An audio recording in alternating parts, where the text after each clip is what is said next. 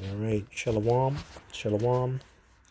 This is a Sirach, chapter 14, verse 3. Riches are not comely for a niggard, and what should an envious man do with money? And I just want to give all praises, glory, and honor due unto Yahweh B'Hashem Yahushai, B'Hashem HaKadosh, and double honors to the apostles and elders of Great Millstone that rule well and that do teach well, and that have taught me this truth. To you I say Shalom and Shalom unto the hopeful elect. Yeah, and it's so true, man. The scriptures don't lie. Riches are not comely for a niggard, and what should an envious man do with money? It's true, man. A person that is a niggard, and that really applies to the tribes, especially the Southern Kingdom. You know, when you come into some money, and when you're a niggard, you don't look beautiful. You don't look good. You know, you look very. You don't. It looks like you don't have class. You don't know how to spend the money properly, and you're spending the money on things that are vain and empty, and also you're not putting the money back into your own community and not building up your nation, and that's why you're labeled a niggard. Now, the word niggard, what does it mean? It just simply means here. This is from the Edom Online Dictionary. Niggard, it means mean or stingy person. Miser, late 14th century. Niggard or Niggard. So yes, a mean or stingy person, a miser, and that's our people for the most part, especially when they come into some money, right? And you can use these celebrities for an example, man. When they came into money and success and fame, especially money, they changed, man. They became more mean. They became more stingy. And they didn't put their money back into their community, even if they wanted to, right? Even when they did, they didn't like doing it. And then when they put money into their communities and the money stayed there, the people within their community badmouthed them, man. So you can't win. But the reason why our people are niggards is really due to the curses. Us rebelling against Yahweh B'Hashem Yahushai. Now let me get Deuteronomy chapter 28. It's really due to the curses and us just being rebellious and wicked. Right? And that's why we're this way. You know, niggardly. Mainly the 2/3. But if you come into this truth, you can't be a niggard. You can't be mean. You can't be stingy. Especially when it comes to the Lord's house, his ministry, and his flock. You can't be a niggard. That's just not going to fly here. The Lord is going to kick you out. Now this is Deuteronomy chapter 28, verse 17. And it says, "Cursed shall be thy basket and thy store." Yes, that's so true. That's so true. And for the most part, when it comes to having a business or being an entrepreneur, making money for yourself, you're cursed. That's the curses that are on you. And, you know, when you're cursed, and especially if you don't know that you're cursed, you become very mean. You become very stingy. You don't want to help nobody. Yeah, and it's worse when you're cursed and you don't know that you're cursed as an Israelite. You even become more niggardly. And I'm not saying that people in the truth, they're not niggards as well. You do have individuals who know the name of Yahweh B'Hashem Yahushai, who know this truth, who know what they're supposed to be doing, but they're still a bunch of niggards. You got camps that are very niggardly, organizations. You got ISUPK. I'm talking about the leadership, okay? The leadership. You got the IUIC. You got individuals sitting on hundreds of millions of dollars. And how did they get that money? By being a niggard, man. By going against what the Lord wants, right? Being mean, being very stingy. So yes, you do have individuals who are in this truth and they are niggardly, right? But they're not going to last too long. They're not going to look too good. Now, next one I want to get is Deuteronomy 28, verse 54, because that's how we're set up, right? You know, it's really the curses curses that are on us that causes us to be niggardly. And it's worse if we don't know that we're cursed.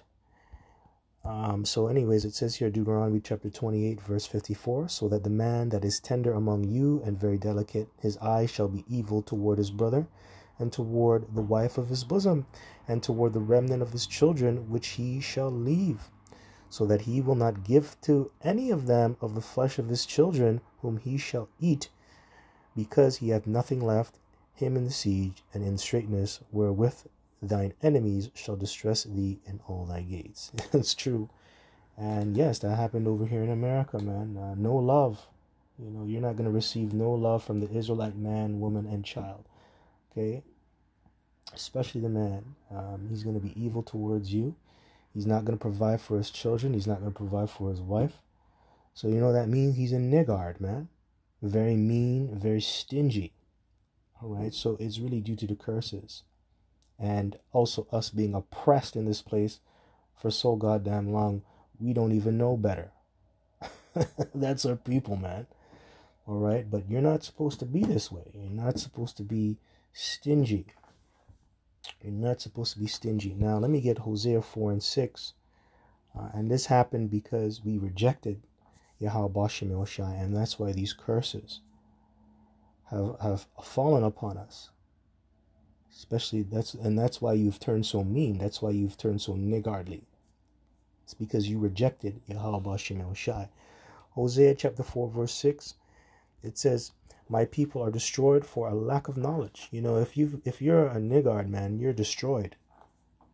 If you've become so mean, bitter, and stingy to the point where you don't even want to help yourself and your community, you're destroyed. All right. So it says, my people are destroyed for a lack of knowledge. Because thou hast rejected knowledge, I will also reject thee. That's right. And the knowledge is Yahweh. Scripture says our God or our power is a power of knowledge. And why? Because his omniscience. He is all knowing. He knows all things. And he has given us this word.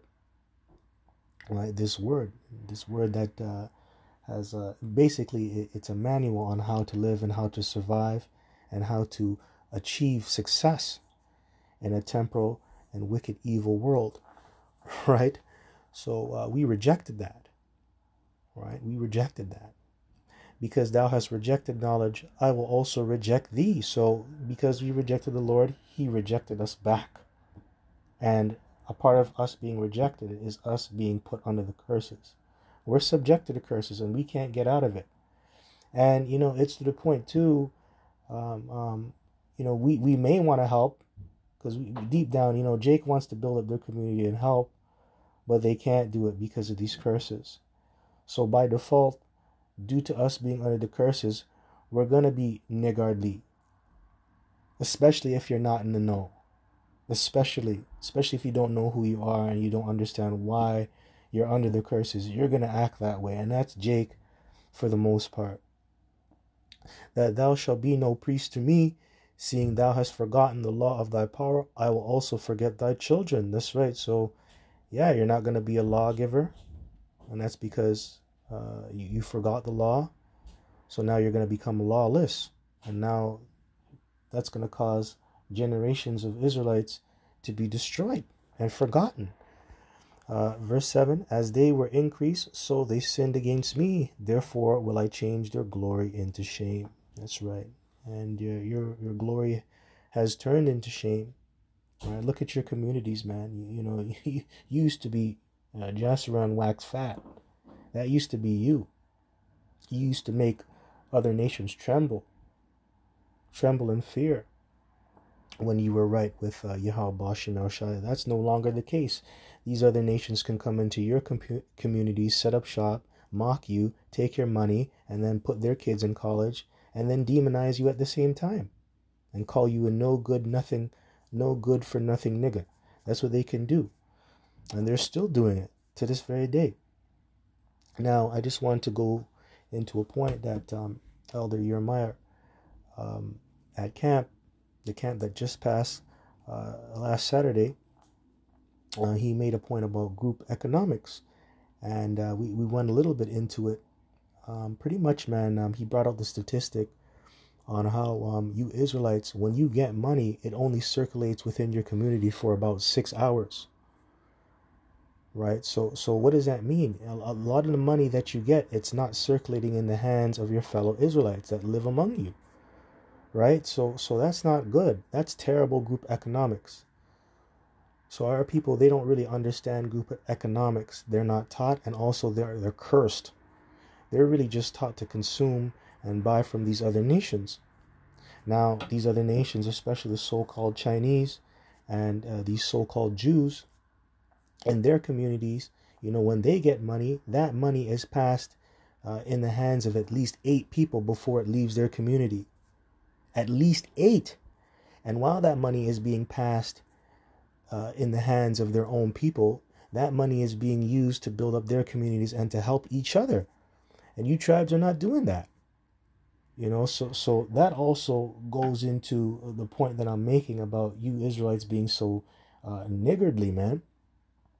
You guys don't understand group economics, and that's because you have been rejected.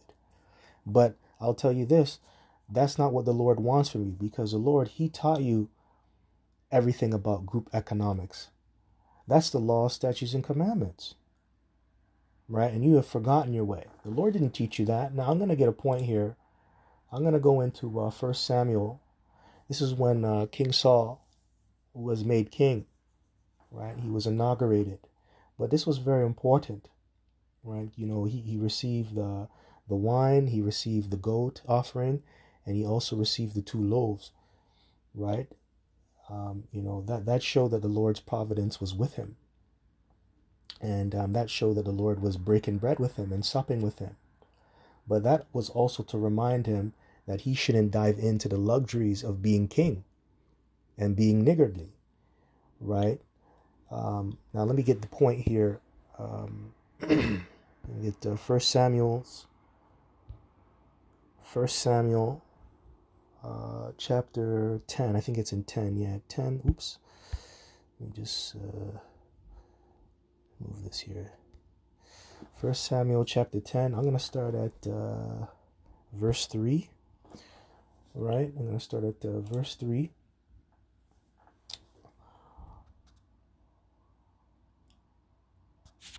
Okay, so it says here, Then shalt thou go on forward from thence, and thou shalt come to the plain of Tabor, and there shall meet thee 3 men going up to the Most High to Bethel, one carrying 3 kids, and another carrying 3 loaves of bread, and another carrying a bottle of wine. And they will salute thee, and give thee 2 loaves of bread, which thou shalt receive of their hands. That's right. And you're supposed to salute the king. You're supposed to honor the king, especially if he came into power, he was inaugurated, right? You're supposed to do all of that. Now, obviously, the kids and the loaves and the bottle of wine, which the 3 men had with them, obviously that was designed for sacrifice, going into the meat offerings and the drink offerings. That's to attend the sacrifice or the sacrificial service. So you also have to look at that. Those are the same things that the Lord has given you. Like going back into Exodus, the 31st chapter. What did he do? What did he give? He gave Moses at Mount Sinai the 2 tables of the testimony, right? The tables of stone, written with the finger of the Most High. That's the Lord breaking bread, right? So this also represents that going into Samuel. Now why am I making that connection, right? I'm gonna make my point. I'm gonna make my point into that. So pretty much the 2 loaves, which were the first paid tribute to the newly anointed king, being King Saul, it's really to serve for, I would like to say, maybe a warning to him not to spend the wealth of his crown in luxury. And that's something that our people, they don't understand, right? You see that those offerings, the meat offerings, the drink offerings, the loaves, that's to remind you to be humble, when you're in a high position, especially serving and representing Yahweh Bashem Yahushai.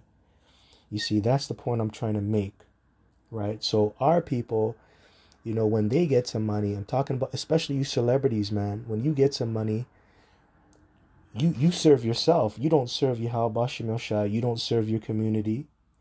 You become even more wicked and more vain, right? And at the same time, you're not content, right? So basically, the two loaves and the things of sacrifice that he was involved in when he was newly anointed, it was also to warn him to not spend the wealth of his crown in luxury, but also at the same time to be content with plain food. Okay, with plain food. And you saw that, man.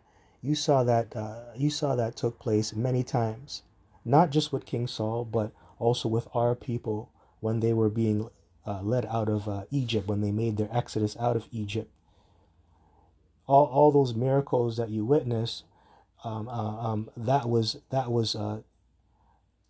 to show you how the Lord was dealing with you, how he wanted you to be. He didn't want you to be niggardly. For example, the manna raining from heaven, right? The water coming out of the rock, right? That was all to remind you to not live so luxuriously, but to still be content with what you have. And our people, they didn't really understand that. They were still niggardly. They were still thinking about, let me go back to Egypt. I want to go back and eat the leeks and the fruits and the grapes. I want to be, did we come out here to die? Right? It's not all about luxury. It's about you being content with what you have. And they didn't care about that. So I just wanted to use this as a point. So I'm going to read it one more time. 1 Samuel chapter 10 verse 3. Then shalt thou go on forward from thence, and thou shalt come to the plain of Tabor, and there shall meet thee 3 men going up to the Most High to Bethel, one carrying 3 kids, and another carrying 3 loaves of bread, and another carrying a bottle of wine. And they will salute thee and give thee the 2 loaves of bread, which thou shalt receive of their hands. Beautiful. After that thou shalt come to the hill of the Most High, where is the garrison of the Philistines, and it shall come to pass, when thou art come thither to the city, that thou shalt meet a company of prophets coming down from the high place with a psaltery and a tabret and a pipe and a harp before them, and they shall prophesy. And the Spirit of Yahweh will come upon thee, and thou shalt prophesy with them, and shall be turned into another man. That's right. Okay. So you're not supposed to be niggardly. When you come in the presence of Yahweh Bashem Yahushai, you're supposed to be humble. You're supposed to remember that it's not just about living in luxury. You're supposed to be content.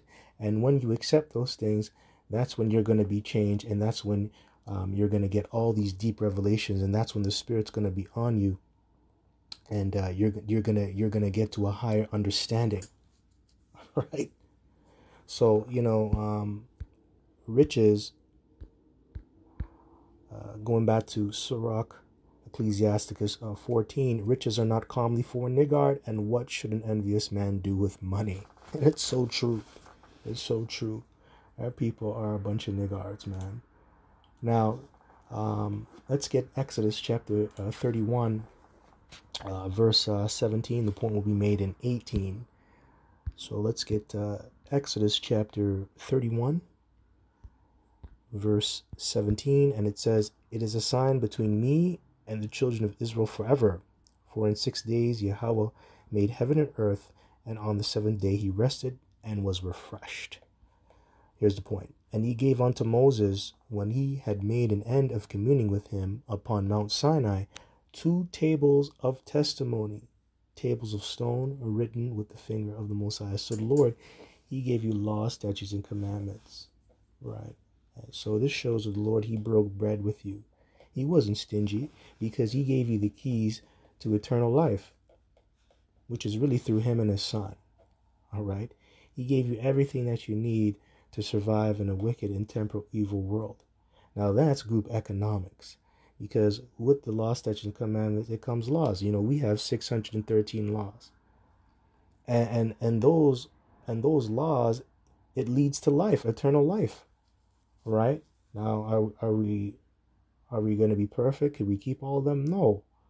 But that's why you have to repent. That's why you have to shed blood for the remissions of sin, and that already happened through Yahweh Shai, right? So that sacrificial system's done away with. But we already have that. We already have that. So this is what's in store for us. It's all about group economics and thriving and living forever, and that's what we're going to get to. We're going to get to that eventually. Okay, that's going to be the fulfillment of the second covenant, which that hasn't been fulfilled yet. But we're going to experience that in the kingdom. All right? But we got to rehearse the righteous acts. We got to rehearse the righteous acts. And when you rehearse the righteous acts, you appreciate things much more. And that's the thing, man. Our people, they don't appreciate anything, especially what the Lord has given them. And that's why you are a bunch of niggards, man. Bunch of niggards, man. Now let me get Revelation chapter 3, verse 20.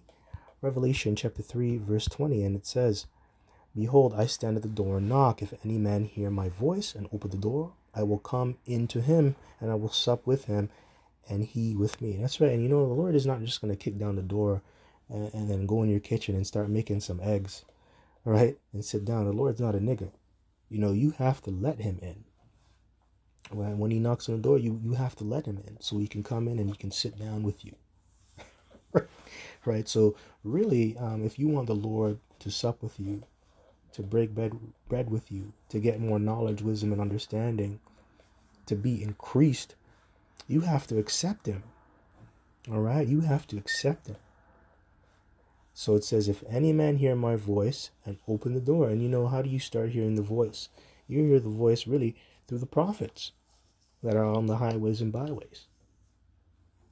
Okay? And that's really the voice of Yahweh B'Shem Yahushai, and that's going to enter your mind. Okay? Open the door. That means to go into your mind. And I will come in to him and will sup with him and he with me. So what does the word sup mean? It means to sup, right? Supper. Eat a meal. Break bread, right? So this is the Lord not being a niggard, man. He's not stingy. He's not mean. He's showing you friendship. Right? This is friendship. And this is called group economics. He's building you up. Okay? Building up his nation, building up his community, building up the individual. So we can be better. And that's what we're striving for, to be better sons of Yahweh B'Shem Yahushai. Right? Now let's get the word sup here. Let's get the word sup in the Greek. Strong's G 1172. Dipneo. Sup, supper. Take the principle or evening meal sup. Okay, yeah, sup. Let's see here. Eat the evening meal, dine, sup, dip bread or wine. Okay. So you saw that in 1 Samuel, right? And those are all the things that you do for sacrifice. That's all for dinner. Okay. That's all for dinner. Okay. So yes, you have to break bread with the Lord. You can't be a niggard if you want to serve the Lord. So I'm going to get that again, man. Because we got the definition. 1 Samuel. Come on, man. 1 Samuel 10 and 4. No, 10 and 3. Then shalt thou go on forward from thence, and thou shalt come to the plain of Tabor, and there shall meet the 3 men going up to the Most High to Bethel, one carrying 3 kids. Okay, that's the meat. And another carrying 3 loaves of bread, and another carrying a bottle of wine. And this is all to sup with the Lord. Okay, and that's that meal. And this is used for sacrifice. Okay, so there you go. Sup, eat the evening meal. Dine, sup, dip bread in soup or wine. Right, broth. Evening meal of French workers. Yeah, that's because we're workers too. We're working out our own salvation with fear and trembling, and we're working on the behalf of Yahweh Bashem Yoshai for his nation and his community, okay, which are the Israelites. So we're working, and a working man's gotta eat, all right? You can't be stingy. You can't be stingy. I'm just adding those things, but you get my point, right? You get my point. All right, so let's go back here. Revelation 3 verse 20. Verse 21. To him that overcometh will I grant to sit with me in my throne, even as I also overcame, and I am set down with my Father in his thrones. He that hath an ear, let him hear what the Spirit saith unto the churches. Beautiful, right? Beautiful. Beautiful. All right. Now, I just want to say this as well.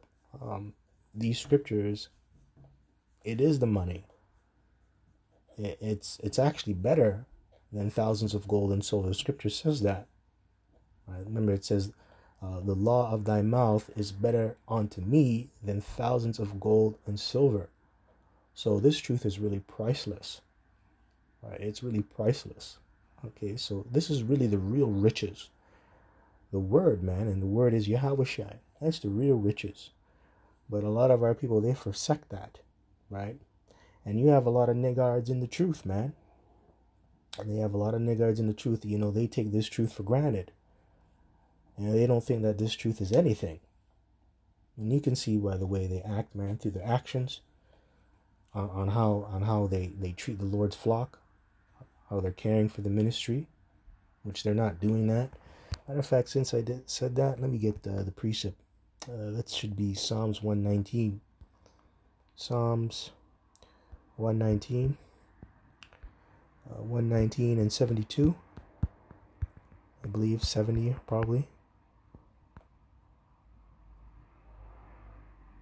Okay, I'll start at 71. It is good for me that I have been afflicted, that I might learn thy statutes. The law of thy mouth is better unto me than thousands of gold and silver. Yeah, the law of thy mouth, the law, statutes, and commandments. Unto me thousands of gold and silver. So pretty much, the law, statutes, and commandments is pretty much priceless. But a niggard cannot see that. A niggard, has no faith. He's mean, he's stingy, and he doesn't want to partake in group economics. He wants to do his own thing. So he'll cast this word behind him and be all about himself. And you can't do that while being in this truth. You can't. The Lord forces you to break bread with him and with other brothers as well. So with that being said, man, you have to get together with brothers too if you can. Whenever you get that opportunity to do the work, make sure you're there with the brothers. Okay, and you got to put all things aside and just break bread, man, and make money, because it's about group economics. Right? So anyways, with that, I just want to give all praises, glory, and honor due unto Yahweh, Bahashem, Yahushai, Bahashem, Rachacha Chodash, and double honors to the apostles and elders of Great Millstone that do teach well, that have taught me this truth. To you I say shalom, and shalom unto the hopeful elect. Kwam Yasha'Allah and Abad Babal. Shalom.